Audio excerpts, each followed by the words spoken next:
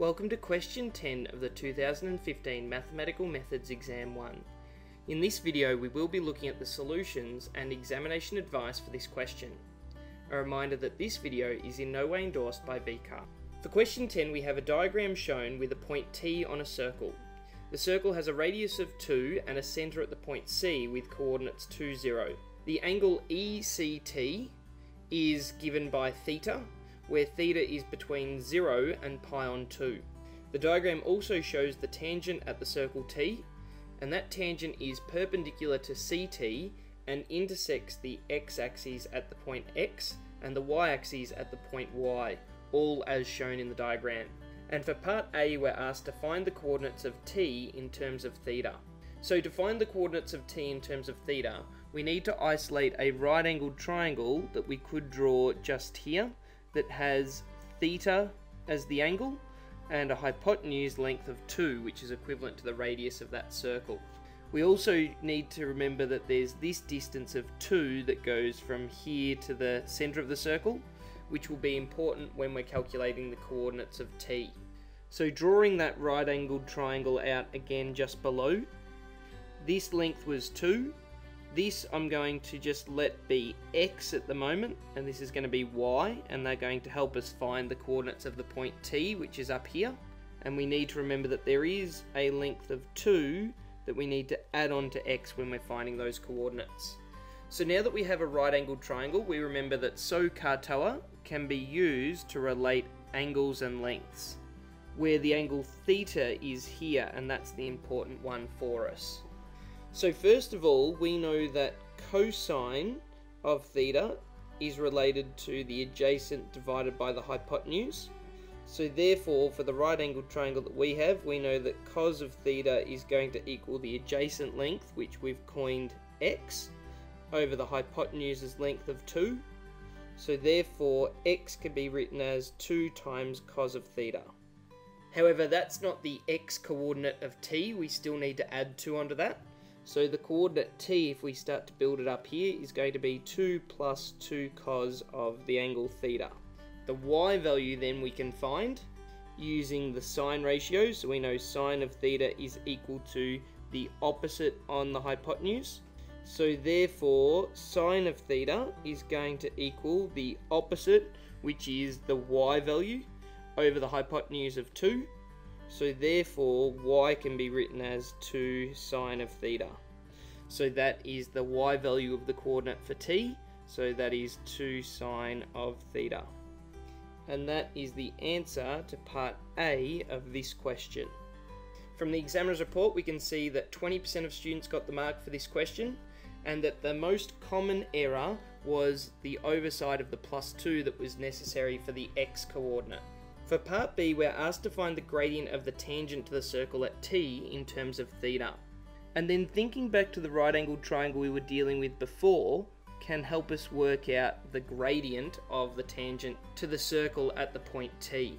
So that right-angled triangle, if I draw it out below, had a rise y of 2 sine theta, and it had a run of 2 cos of theta. And that would be between the point C and T. So therefore, the gradient of CT, the centre of the circle, to the tangent T, is going to equal the rise over run, which is 2 sine of theta, divided by 2 cos of theta.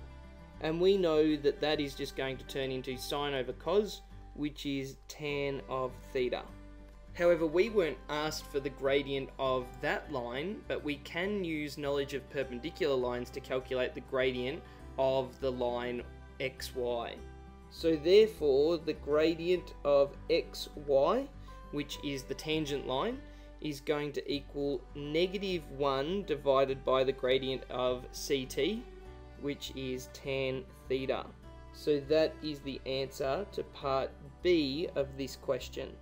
And now just to elaborate on that slightly further, we knew that if two lines are perpendicular, then the gradient of one line times the gradient of the second line should equal -1.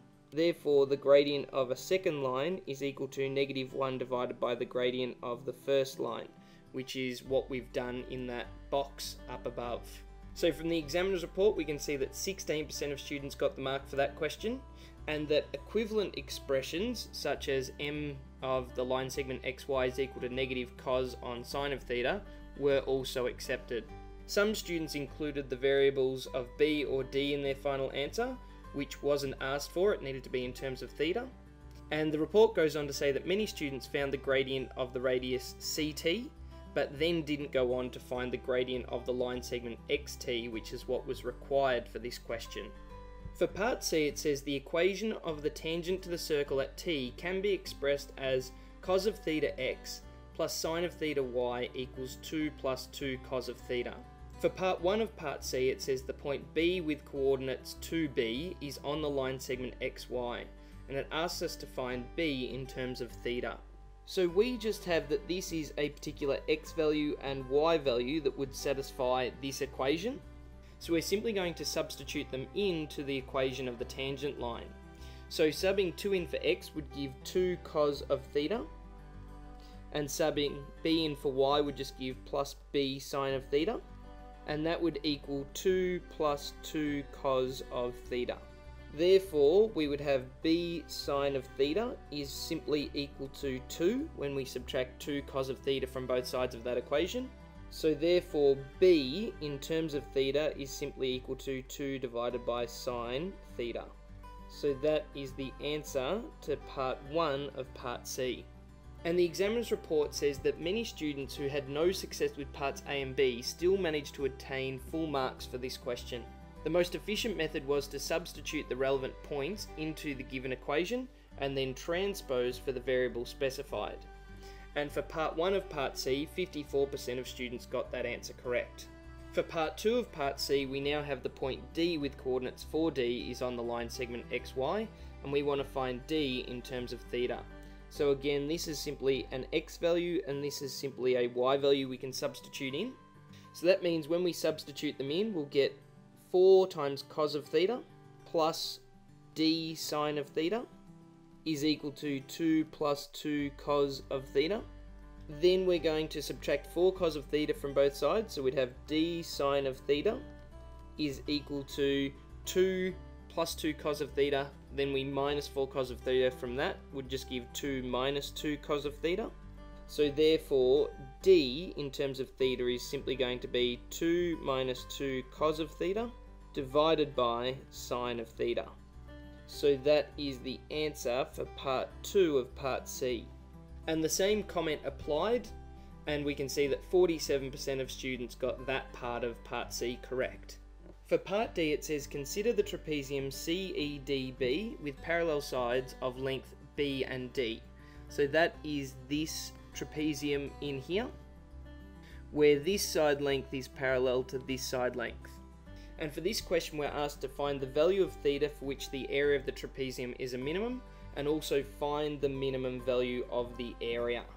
So the first thing we actually need to do is find an expression for the area of that trapezium in terms of theta.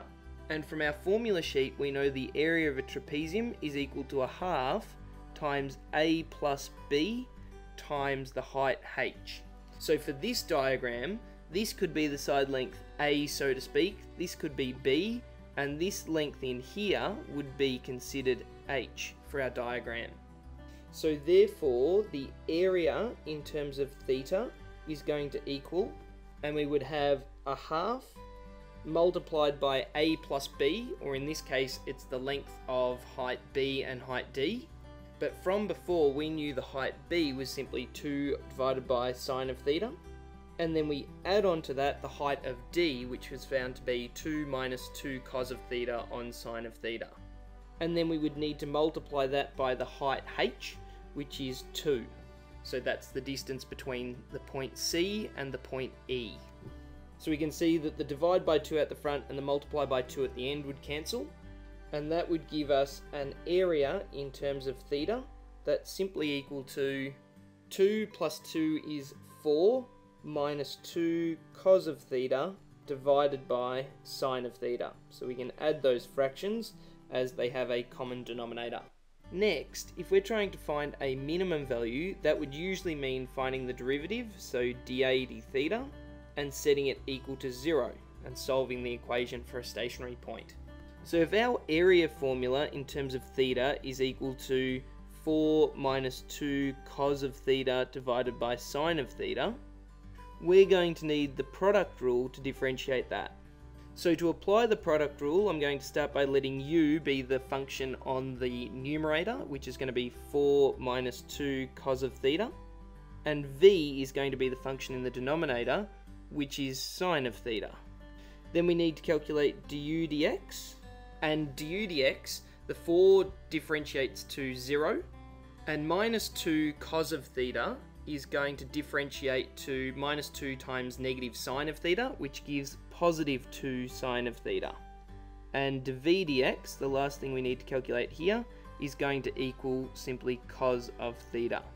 And now to calculate that derivative, we're going to find d dx of a function u divided by v is equal to v times du dx minus u times dv dx divided by v squared, and that's on your formula sheet for you to refer to.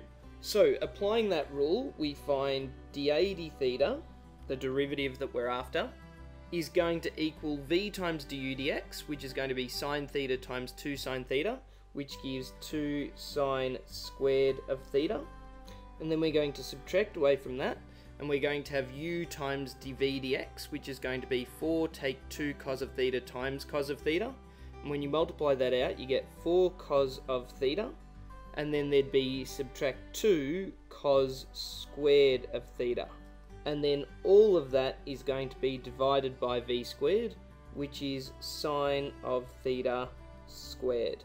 Simplifying that down, we get dA d theta is going to equal, and we would have 2 bracket, and we're going to write this as sine squared of theta plus cos squared of theta, and then there'd still be minus 4 cos of theta on the top line, and that's still divided by sine squared of theta. And now the reason why we've written that like this is because we know that sine squared of theta plus cos squared of theta is simply equal to 1, and that's the Pythagorean identity. So therefore, if what we want to do is solve dA d theta is equal to 0, what we're actually solving is the top line of this fraction equal to 0, which is simply 2 minus 4 cos of theta must equal 0. So if 2 subtract 4 cos of theta must equal 0, then we can rearrange that to say that cos of theta must equal a half. And now with our knowledge of exact values, we know that theta must equal pi on 3. And the reason why that's the only solution it can be is earlier in the question, and it's not written on this slide, but it said theta is between 0 and pi on 2. So the only value for theta between 0 and pi on 2 that gives cos of theta is a half is theta equals pi on 3. So that's one part of the answer to this question. Next, we need to work out the area of that minimum, which is going to be when we sub pi on 3 into our area equation. And that area equation is the one that we developed back here. So we're going to end up with 4 subtract 2 times cos of pi on 3 divided by sine of pi on 3. And now we know cos of pi on 3 is a half, and that sine of pi on 3 is root 3 on 2. So the area for when x is pi on 3 is equal to 4 subtract 2 times a half is 4 subtract 1 is 3. And then we're going to divide by root 3 on 2, which is the same as multiplying by the reciprocal of 2 over root 3. So therefore, the area when x is pi on 3, which is the minimum area, is going to equal 6 over root 3, which can actually be written as 2 root 3. So that is the second part of the answer we needed to provide for this question. And now from the examiner's report, we can see that students found this question challenging, with only 11% of students getting full marks for the question and 68% of students getting 0 marks. The first step required an expression for the area of the trapezium in terms of only theta. Calculus then needed to be used to determine the value of theta for which it was a minimum area, and then finally to find this minimum area by substituting that value back into the expression they'd found earlier. Many students did not attempt this question at all, or had difficulty in deriving the area function, which stopped them from progressing far with this question.